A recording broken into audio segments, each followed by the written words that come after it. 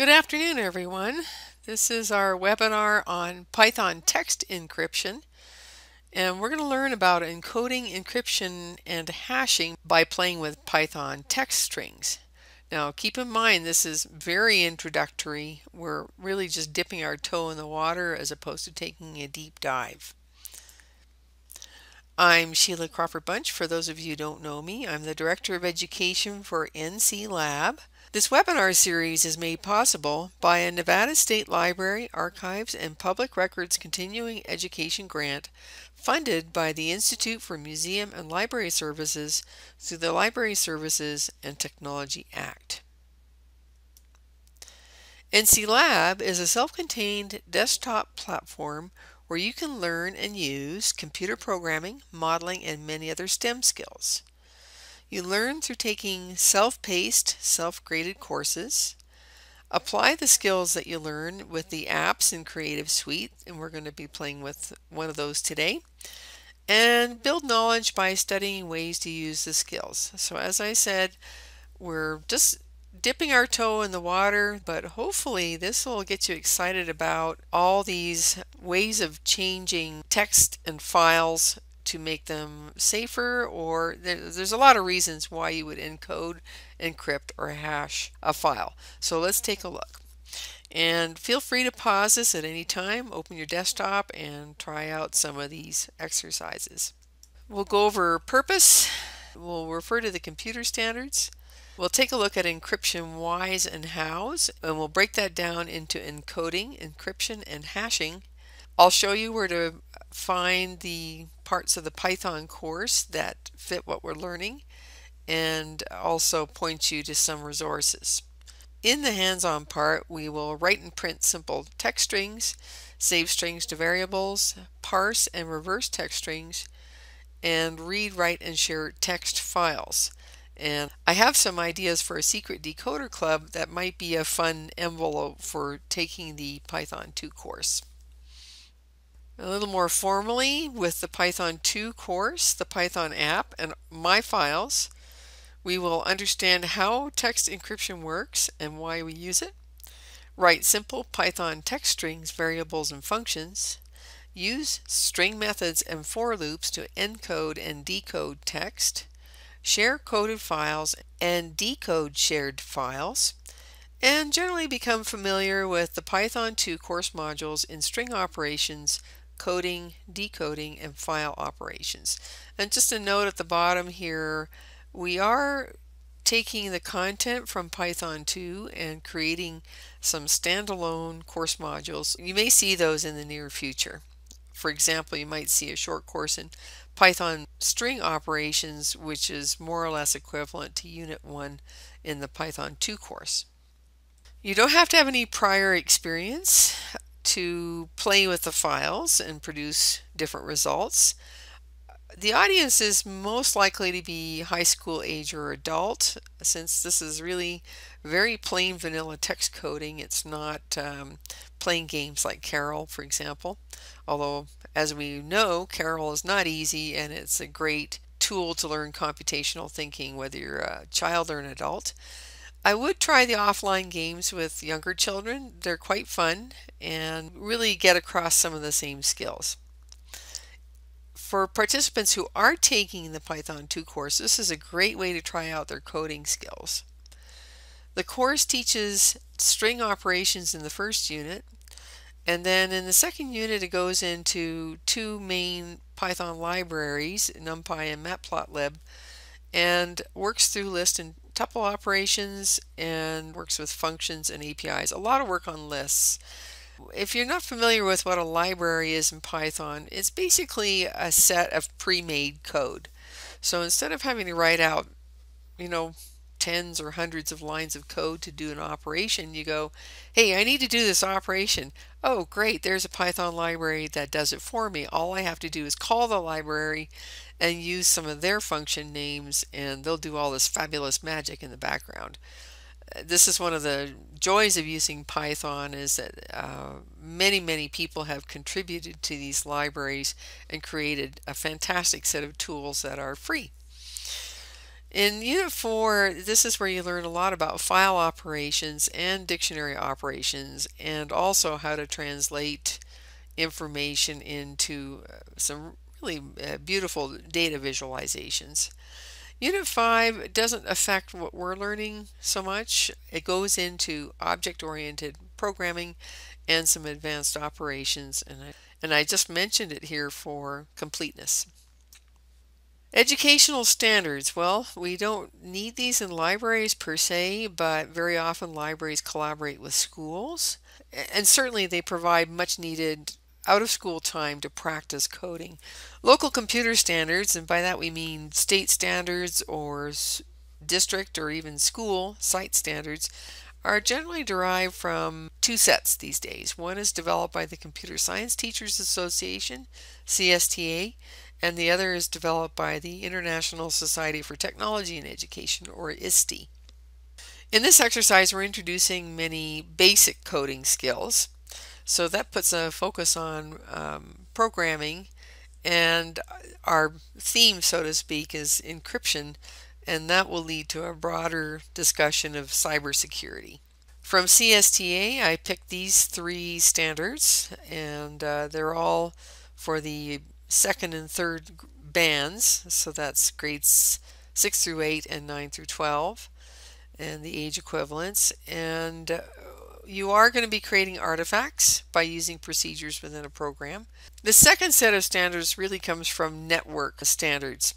In this case, you're applying multiple methods of encryption to model the secure transmission of information.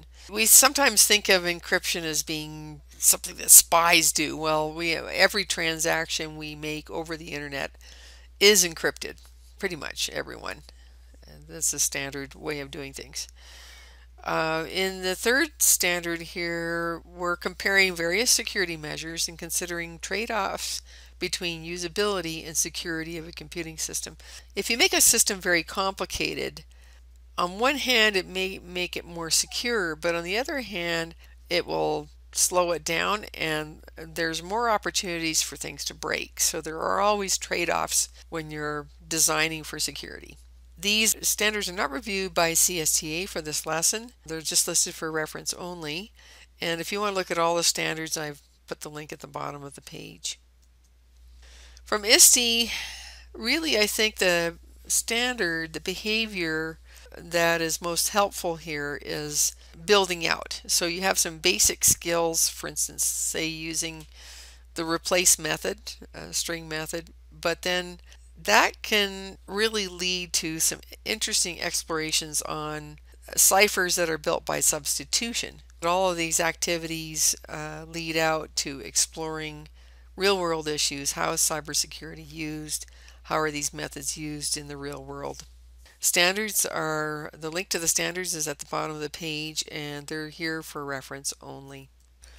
Okay, let's get into our subject. So why do we encrypt, encode, or hash?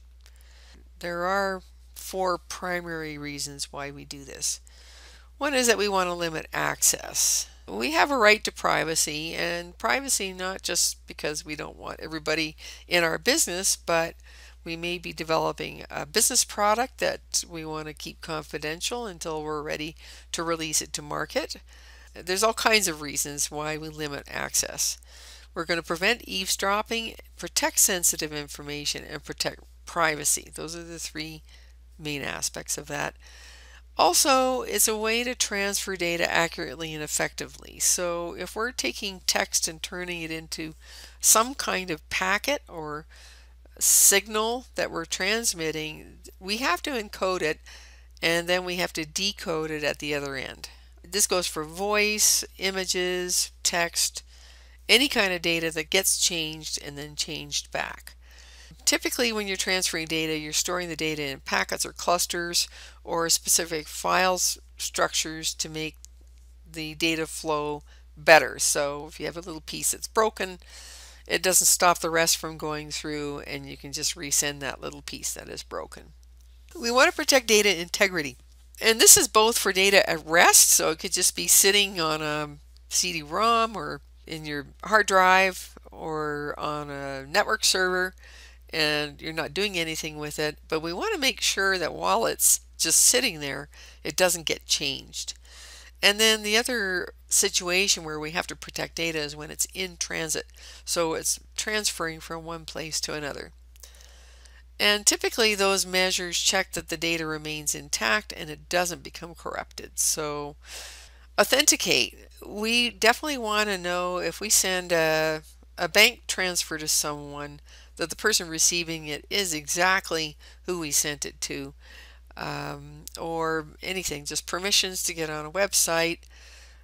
You're constantly having your identity verified or your files verified as being from a certain source. Just for fun, there's a couple Wikipedia links at the bottom if you want to start your journey on exploring encryption and data integrity.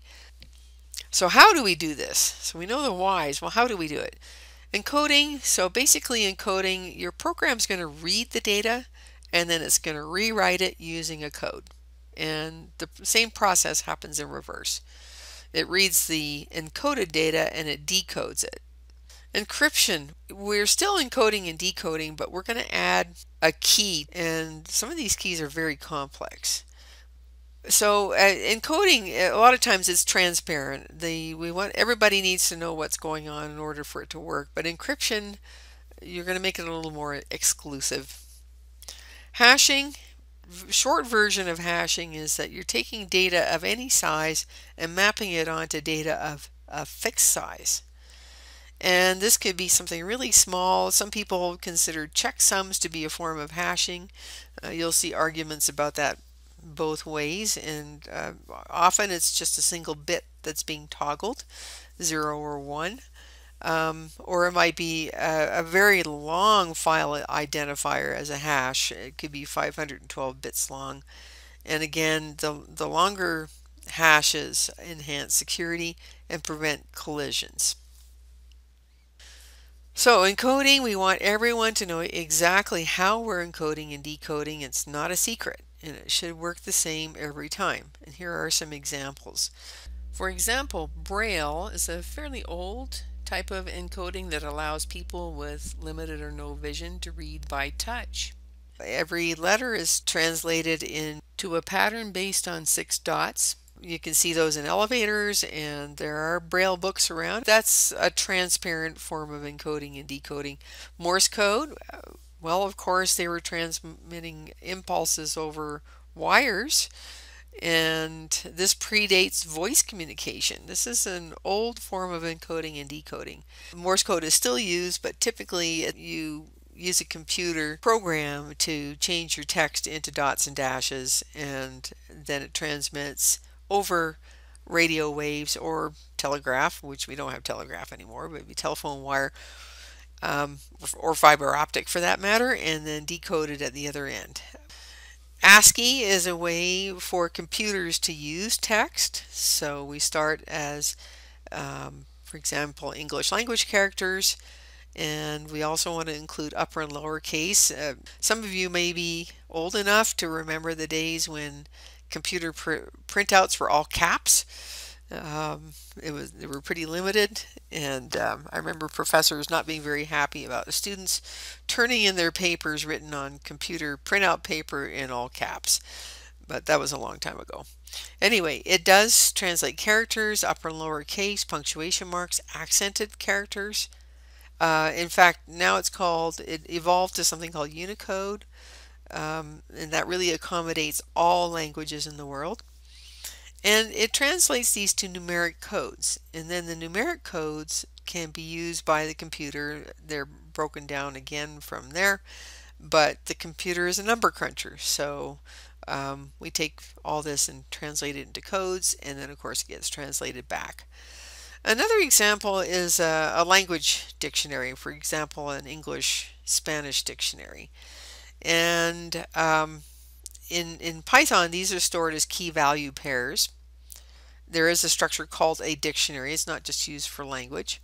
These can be changed, so if you don't have a perfect translation, you're not stuck with it. You can change the translation and improve it. But again, it's something that we want to be usable by everyone.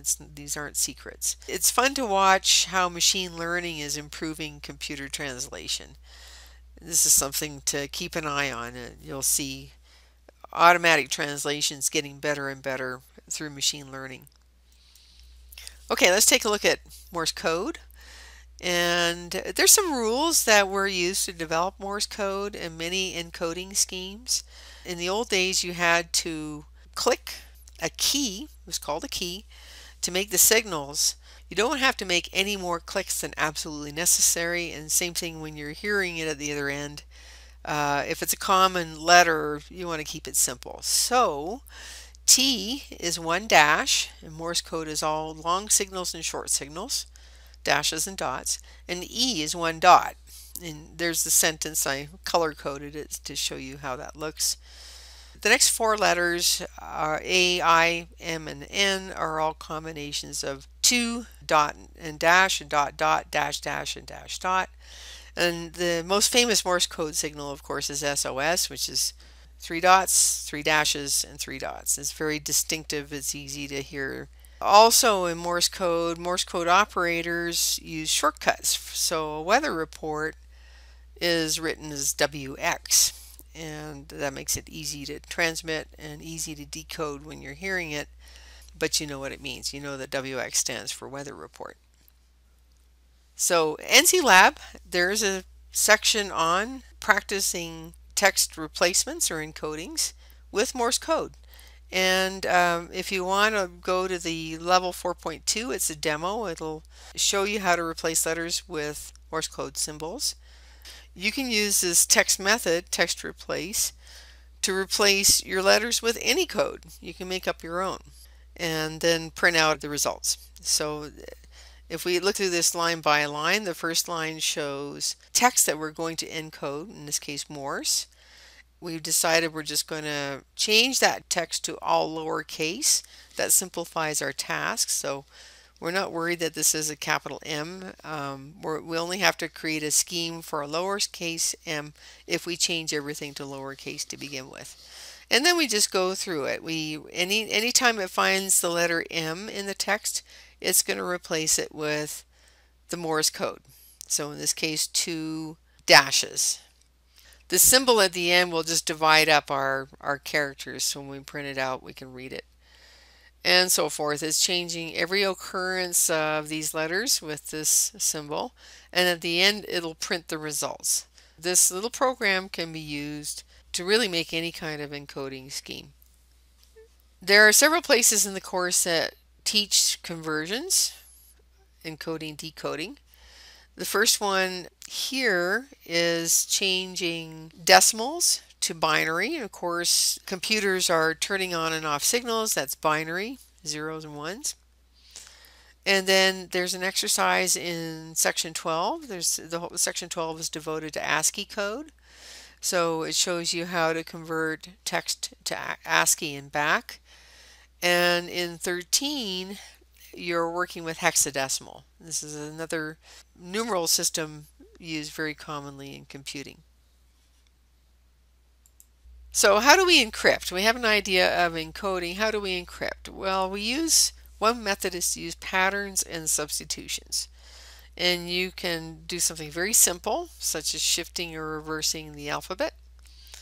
We have an example of that in the course called ROT13 that was used, I believe, Second World War or maybe First World War. Then you can make it a little more complicated. You can use what are called scrambled or deranged ciphers. You've taken the arrangement apart, not that they're crazy. When you do that, you want to take the next step, which is to turn them into fixed length blocks to avoid word detection. If I see a single letter word all the time, chances are that symbol is the letter A. So I can start decoding my cipher by looking for common words like and the and in and so forth. And after a while you can decode every letter or enough of the letters that you can decode the text. So the traditional fixed length block is 5. And then you can pad your code with nonsense or nulls. This makes it a little more difficult still to decode. Another problem is not just word length, but letters towards the end of the alphabet are low frequency letters. And if you've ever played Scrabble, you know this. Z, X, Q, those kind of letters are worth a lot more than A's and E's. This is another trick that people use called frequency analysis to break a cipher. There's two types of keys. One is a symmetric key where both parties have the same key to encrypt and decrypt. And it makes it difficult for outside parties to figure out, but if you get a hold of that key, then you've got the keys to the kingdom, so to speak. And it is an older method. In the last few decades we've been using public and private keys. Everyone has access to the public key, but only the receiving party has a private key. This is another area that's interesting to research. Pretty good privacy. It's still in use. Obviously, these things evolve. Okay, an encryption example in Carol. I mentioned we're going to be working with a Python 2 course, but this example is from Carol. It's from the 5th unit in Carol, one of the last exercises. It uses something called the card and grill. And literally it was a template made out of leather with holes in it. When someone sent you their secret message, you put your leather template over it and you read off those letters. And then you turned it around and you read off those letters and so forth, and that way you could decode a message. So the instructions in Carol mention that 6x6 grill, that's 6 rows by 6 columns, could be used to encode a message up to 36 letters. And this is one of our offline activities that we do as a companion activity. And here's an encryption example in Python 2. This is in section 12, so it's related to the study of ASCII. It's the ROT13 code. This is a substitution type of cipher. A little bit about hashing. Well, hashing basically compares data to see if they are the same, and a lot of things get hashed. We just want to make sure we're using the right data, and we want to avoid picking files with the same hash. So that helps us decide the type of hash we're going to use. You know, if you're just pulling files from a small group of items, you probably don't need a very long hash because there aren't that many to choose from. If you're pulling from a large bucket of millions of items, then you do need much more complex hashes to keep them apart. And as we mentioned before, it's exactly the same number of characters regardless of the size of the original data. And it can be used to check data integrity. It can also be used in very highly secure situations such as Bitcoin transactions or say the NSA. In fact, the National Security Agency, one of the jobs they do is create ways to hash.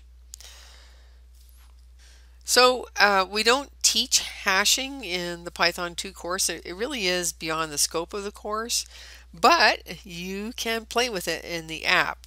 You can import a library called HashLib, and you will get this code. I'm going to send some sample codes on a spreadsheet to you so you can try some things out with it. It's just fun to see how it works. You can do things like print the available algorithms. This is just a line of code. Print hashlib.algorithms_available. That's a command and it'll print all this stuff out. I just dressed it up a little bit. I gave it a title and some spacing just so that it prints out nicely. And then created 2 hashes. There's different ways to do it. In this case, we just created one using this particular hashing algorithm. And then we put in the text that we wanted to hash. I can't help it. I'm a big Monty Python fan, so I'm going to be using lots of Monty Python type jokes. And you'll find these in the Python documentation. So this one, actually, nobody inspects the Spanish repetition, is an example from Python 3. And so that was the text we put into H1, and then if you print out what's called the hex digest, this creates the code, and you can see this long string of alphanumeric characters, and that represents this text file. Nobody inspects the Spanish repetition. And then again, you can make another one, just call it a different name, H2, using the same scheme. And this time we're making a hash for poke 'em with the soft function. And there's its code, and you can see it's completely different. And both of these are exactly the same length. And the documentation for this is over here in the link to python.org, and try and work with the third version. Well, there's many forums on the internet where you can find sample code to try out in the Python app. And just try some search terms. I found some really cool stuff just searching on hashing strings with Python. And you'll soon find out there's all kinds of neat ways to make your data more secure. And a common method is salting passwords with random numbers. So if you search on that, you'll find some examples on how to do that. There are tables called rainbow tables that are used to hack codes. There's different ways of attacking code, so you can look at brute force and dictionary attacks. And now you're starting to explore the world of cybersecurity. Okay, so let's write some code. Just to make sure you know where we're at on your desktop, the courses, you can learn your skills and practice them in the course. And you can look at some of the examples we mentioned earlier in this presentation. Then Creative Suite is where you're actually going to write your files and run them and save them. That's important to know where that is. And then you're going to store your files in your online storage folder. You can also store them offline, but typically if you're sharing them, you're going to store them in your NCLab folder there. So courses, just to find the courses, of course there's Carol. We did have that one example from Unit 5 in Carol. This is where the Python 2 course is in the course folder. And then within the Python 2 course, there are 5 units, and I haven't really mentioned Unit 5 much because it doesn't apply as much as these other ones. If you've never done any Python at all, start with text operations, and it'll help you write some basic strings and use text methods. And it goes from there. There's a lot about encryption in Unit 3, and definitely Unit 4. You'll need to learn file operations from Unit 4. In the apps, so for in Creative Suite, then you want to go to Programming, Open Programming, and within there you'll see Python, and that's the one you're going to use. This is what the Python app looks like. It always has some sample code. You feel free to run that. It's kind of fun and creates a dragon fractal. Just be familiar with the buttons on the bottom. Run will run the code. Step allows you to step through your code one line at a time to see how it's behaving. And if you're stepping, then at some point you can stop it as well. Before you start, you're not writing a dragon fractal, so go ahead and erase the existing code, and that'll give you a blank slate for writing your own. You're also going to do a lot of file saving and retrieving. So in the file menu in the Python app, make sure you save your file and rename it every time you want to create something new. You can also save it locally to disk for local sharing. If you want, you can build a tutorial or game around your worksheet. Let's say you want to demonstrate a particularly cool code. You can create a game, and we've spent a lot of time looking into creating games with Carol. It's more or less the same method of game creation here as you do in Carol. Once you save the file, you can publish it to the web. You create a URL, and that can be shared with others so they can run your code, especially if you have encoded something and you want to see if they can break it. That's where you use the URLs. Text basics. Well, you write strings just like you would type. And a string, they refer to them as strings, that's text. It's actually a data type in Python. We have other data types, like Boolean is a data type, and integer is a data type, and so forth. Well, string is a data type as well. And when we type it, Python knows it's a string because we enclose it in either single or double quotes. And it doesn't have to make any sense, and it could be a string of numbers, but as long as it's enclosed in these quotes, Python recognizes it as a string data type. We also have a command called print, and it'll print anything that's in a set of parentheses. In this case, it prints I am a text string. So let's see how that works. I'm going to go ahead and open Creative Suite, Programming, Python. I'm going to erase, yes, and I can just say, oh, let's do the classic, hello world, and there we go. And I can just say print. Actually, I can put print in front of it. Print hello world. There's my parentheses. And I run my program. And there it is, hello world. Well, if I want to do a lot of things with that text strings, I don't just want to have to type it every time. So instead of printing the statement directly, actually, what I want to know that, I'm going to go back. I am going to save it to a variable. So I'm going to just call it variable HW equals hello world. You notice that my end parenthesis changed to red.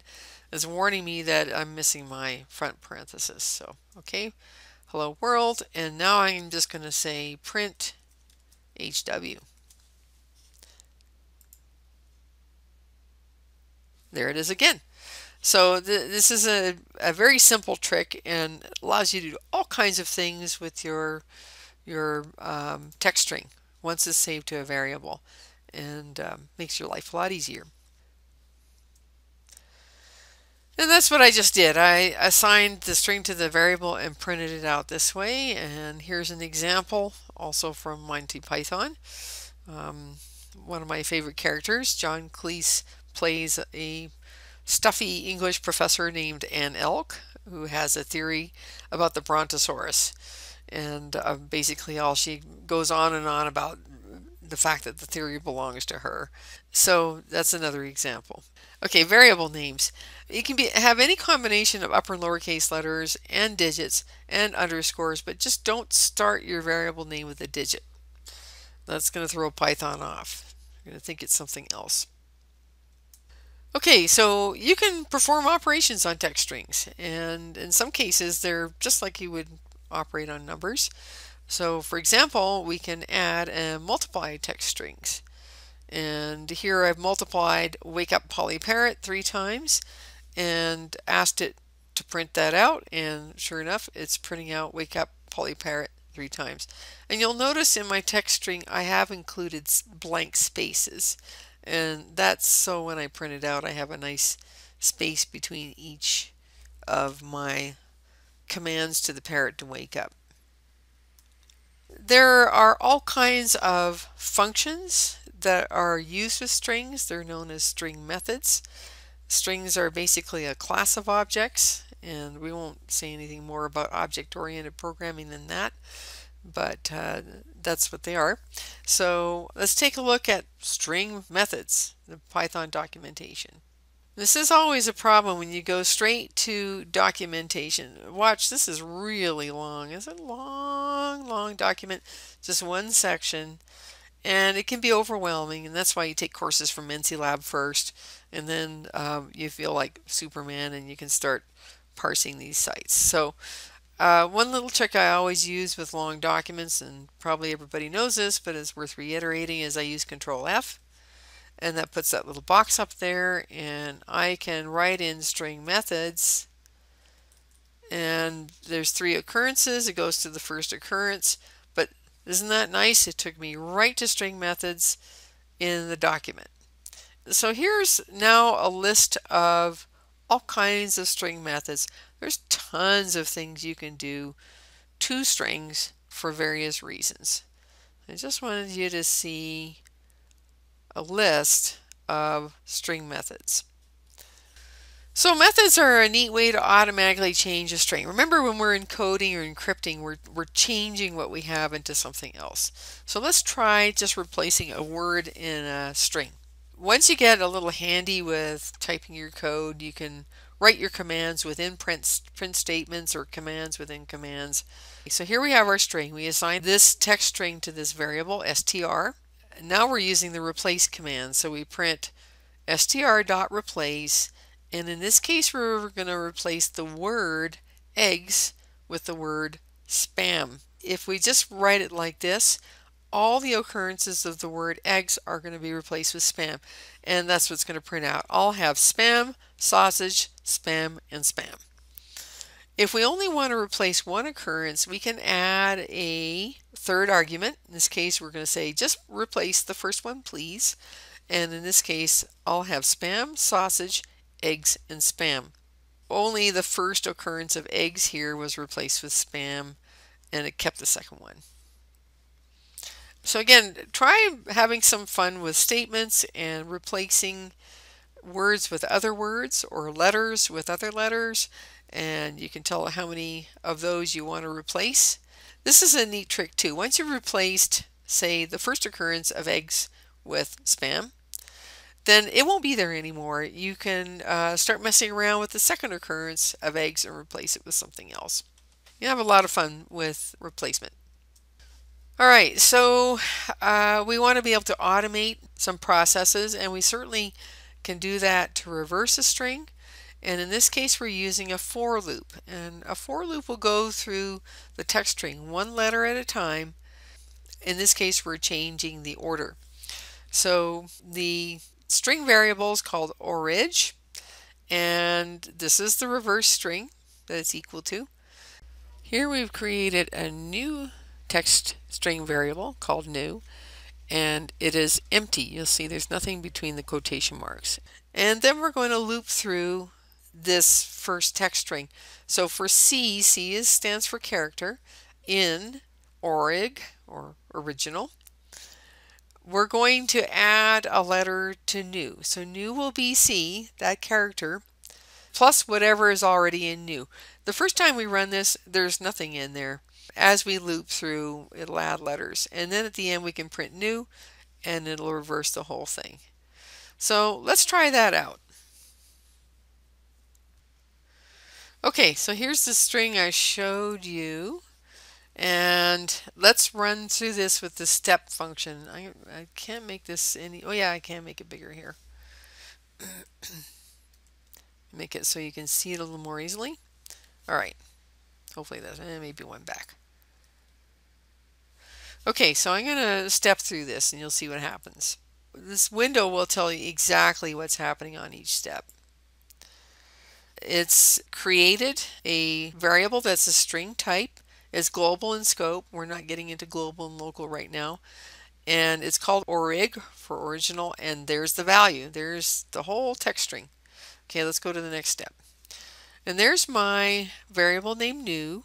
It's also global in scope. It's a string, and you can see it has nothing in there. All right, now it's defining us our variable C, our letter. The first value is the question mark, but now we have it in new, so it's now part of new. Okay, we're going to go through new again, and this time we're looking at our next letter in first string, which is R, and so it's going to pull out R. And now new has R question mark. So I'm going to go through that a little faster. Next one is O, and now that's added to new. Next one is L, now that's added to new. And so it's just going through the whole string letter by letter until there's nothing left. And the program already knows when it gets to that last quotation mark, that's the end. That's kind of nice because we don't have to tell it how long the string is. We just write the string and get it to work on it. And there it is. It printed out what is your favorite color. Okay, hopefully that made sense. Again, you're going to get this file so you can play with it and see how it behaves. So playing with all these functions and methods and for loops and lists by encoding, encrypting, or hashing, it's just a great way to practice your coding skills. And then you can save them and share them and try and figure out how someone else altered a file. So speaking of which, now we have to know how to create a text file in NCLab. You already know how to save your code. That's not a big deal. You go to the File menu, Save, give it a name, it saves your code. But what if we want to just save the text? So we're not giving away all our secrets on how we created it, we're just saving the text. And just a little heads up, NCLab uses Unix or Linux file folder notation, so you'll need to use this little tilde and the / in front of your file name to put it in the home folder. And one way to do this is to, again, create a file. And we're going to open a text file, and this again is an empty file. There's nothing in there. And we're going to call it Black Knight. So this is Black Knight, and it's a text file, so the extension is .txt. And you'll see this whole thing is in single quotes. And these are various arguments you can append. So if you put X, it'll create a file, but it'll return an error if the file exists. And these are really handy little tricks. And then once we've opened this file, remember it's empty, it just has a name, we're going to write something to it. So we're going to do f.write, and we're going to write our little text in there. It's only a flesh wound. And then we close it. So now that file exists, and let's see what happens. All right, so if we go to our My Files, we'll find a file called Black Knight. We know we created it. And we know it's a text file. It has the extension txt. And if we open that, it'll open it in Notepad, which is a text file reader and writer. And there it is. It's only a flesh wound. Let's try that for real. There it is. That's the file I created. And I'm going to just click on that. And there it is. It's opened in Notepad because it's a text file. It's only a flesh wound. Okay, so let's say I want to figure out, or I want to run that through my encoder. So I could copy it. And where's the one about color? Color reverse. Okay, I'm going to rename this first because I don't want it to overwrite my sample file. So I'm going to do save as, and I'm going to call it Black Knight Reverse.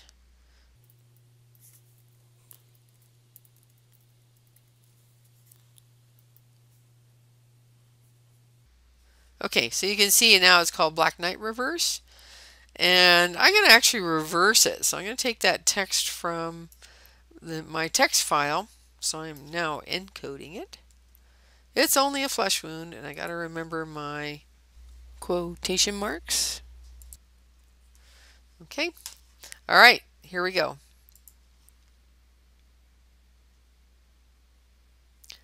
Oh, what did I forget? String was never closed. There's no... Oh, I know why, because I used single quotes. That's one of those things about you'll learn in string operations. If you have a single quote or an apostrophe in your text, it thinks you're closing the string there. So in my case, what I'm doing is I'm using double quotes to enclose the whole string. So that'll accommodate my single quote. And there's a lot of different ways you can manage that, but that'll work. So da-da, da-da. Ah, there it is. It's nicely reversed. So I could now do the same thing if I wanted to write a file with the encrypted version of it. I could. I could use the same text that I used here and put those words instead. So a little awkward. There's much smoother ways to do it, but since we're beginners, we're going to keep it pretty basic. All right, let's go back. All right, so if you want to learn more about reading, parsing files, displaying lines, manipulating files in different ways, do go to Unit 4 in the course. That's where you'll learn all those tricks. And if nothing else, read 16.1. In this case, we're using a different command to open it. It's called with open, as F instead of starting our line with F. That allows us to do all kinds of things. In this case, we're using a for loop to parse it line by line. So it'll print every line out as a separate line. All right, sharing files. We did this in Carol before and in 3D modeling. Same thing. If we want to publish our code, we go to the file menu and there's an option, publish to the web, and it'll pull up this little window, and you're going to select how you want it to share. You can say, nope, it's not going to be published, or people can just view it, or people can view it and run it, or people can also edit the same file. And this link can be shared in social media, but typically what you're going to do is copy the link to a clipboard and share the actual link. And when I share files with you in a spreadsheet, that's exactly what I do. All right, let's say we're going to do a workshop around this. I'm suggesting 4 sessions here, but you can loop this. In the first session, you want to practice writing strings and saving files. Those are basic operations. It's really difficult to write anything unless you do those. And then maybe play some of the offline decoding games. They're simple and fun. Then in the next session, try creating some decodable files and sharing them. And you can build it off the sample files, or if you're feeling like you want to really try your skills, you could use some skills that you learn on in the course. Then I would point people to starting on the Python 2 course, so they learn some more coding skills. And then I would say the next session, you're really primed to do some research. You can look up all these areas of encryption online, encoding, encryption, and hashing. Also, you might find some really fun sample code that you can import into your Creative Suite app and try out and save as a file. So this series of practicing, doing some encoding, decoding, working on the course, and research, I think it's a nice loop that you can repeat as you wish. So some decoding games. Well, yeah, we've done these ever since we were little kids. And 2 that come to mind are Hangman, paper and pencil game, and Mastermind, where you're trying to figure out what pattern the other person's created. And they give you clues by telling you whether that color is in the pattern and if it's in there more than once. So that's a great game and very fast to play. It doesn't take long to play. Same thing with Hangman. All of these games have been encoded into online games. So this could be a research possibility. You can research flowcharts that show the logic. Just look up Mastermind flowcharts. You'll be surprised what you see. And also how people have started writing algorithms and code to turn these into online versions. Okay, the other example is the one that's in Carol. It's the card and grill. And you just need squared paper, and I'd suggest something with large squares like square centimeters or even square inches, and some pencils, and a piece of cardboard or cardstock, something that's not too hard to cut out but it's opaque, for an overlay. And you'll need some sharp pointed scissors to cut out the squares. So if you want, you can always point them to Carol level 25.4. I just copied the description from that level. You can do it as teams of 2, or you can just do it as partners. You create a grill and a code and then swap them and decode the text. And you could try with the same grill again and different codes. So this just practice the method. I would keep it simple for younger children. Just use a 6x6. And you can always pre-cut the grills if you have very young children. Okay, another game could be sort of a version of telephone. You have 4 people seated at a table. Initially, when you play this game, you might want to have just one person start the game and pass it around. And then eventually, everyone can take those roles at the same time. So everybody can be a number 1, and then a number 2, and then a number 3, and then number 4. So, but start out simple. So here's an example. Person 1 writes a simple nonsense sentence. And the reason why we're doing nonsense sentence is because a normal sentence, you might be able to figure it out from context.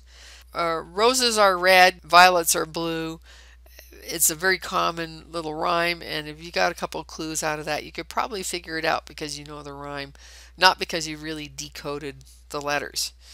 To some extent, that's going to go on anyway. If we get some clues that that word is purple, we're going to figure out pretty quickly that it's purple. So here's a nonsense sentence. Purple socks sing cloth chips. So you have that on one piece of paper, and then on a separate piece of paper write an encrypted version. And we're going to do some simple substitutions. So all we're doing here is substituting two letters. Anything that is an S will become a W, and anything that's a C will be an A. So now it already looks a little strange. Purple, I can't read that, but it's starting to not look like itself. All right, round two. So person two is going to decrypt the message. If they're good, you both get a point. And then person two is going to take that encryption scheme and add another factor. For example, you could reverse it. What you might do is agree on encoding schemes as a group to begin with. Say, okay, we're going to substitute two letters as first round. We're going to reverse it as the second round. And that way people know the basic tools. They might not know which letters have been changed, but they should be able to figure it out. So once they figured it out, then they're going to pass the schemes in the latest encoded sentence to person three. Person three is going to take the double encrypted scheme and place the code in same size blocks. Remember, that was one of the tricks that they had to do so people didn't guess what the word was by the length of the word. So all they're doing is now they've taken that text that has the two substitutions and it's been reversed, and they're chunking it into 5-letter blocks. And then person four is their lucky job to figure out what the original text was. So again, try it just one message at a time in rounds to get used to the game, and then you can have everybody working at the same time and passing them along. If you have groups working at different tables, you could take that last message without any of the schemes and exchange it with another group and see if they can crack the code. So keep it simple to begin with. Like I said, as a group you might decide in advance what methods you're going to use, and then later on maybe you don't tell the person, they have to guess what method you're using. Alright, so there's some ideas for some offline games, 4 of them I guess. It's Hangman, Mastermind, the Card and Grill, and then just the round robin encrypting game. To go back over our webinar, we talked about why we're doing it and some of the standards we're addressing. Encryption whys and hows, and I'm using encryption in a very broad sense because, as we saw, it breaks down into encoding, encrypting, and hashing. I showed you where to find these things in the Python course, pointed you to a couple of resources online, but really these days you put your search term in your search engine and you're going to come up with all kinds of fabulous stuff. We learned how to write and print simple text strings and save them to variables and why we do this. We parsed text strings with for loops and used the for loops to reverse the text strings. We also used a text method called replace, and you can use that to do substitutions. And we learned how to read, write, and share text files. And some ideas on how you could start for lack of a better term, a secret decoder club. All this material is going to be posted on the community page just use the keyword webinar, and you'll find it as one of the library webinars we've done. And you'll get the recorded webinar, the slideshow, and also a spreadsheet with the URLs of files that we've used in this presentation, and you can try them out and play with them yourself. You can reach NCLab anytime through support or from the main number. And for teachers and librarians, there are materials also at instructor resources. And of course, feel free to contact me as well. Our next webinar is going to be on Visual Introduction to Python. We're going to explore Unit 1 in depth. So this is the same format we use for the deep dive for Carol, but we'll only focus on Unit 1, and that'll really help you get your patrons started with that course. It's a fun course. You're writing code and drawing things, and as you know, you can extrude them and print them as well. So until next time, happy encoding and happy decoding.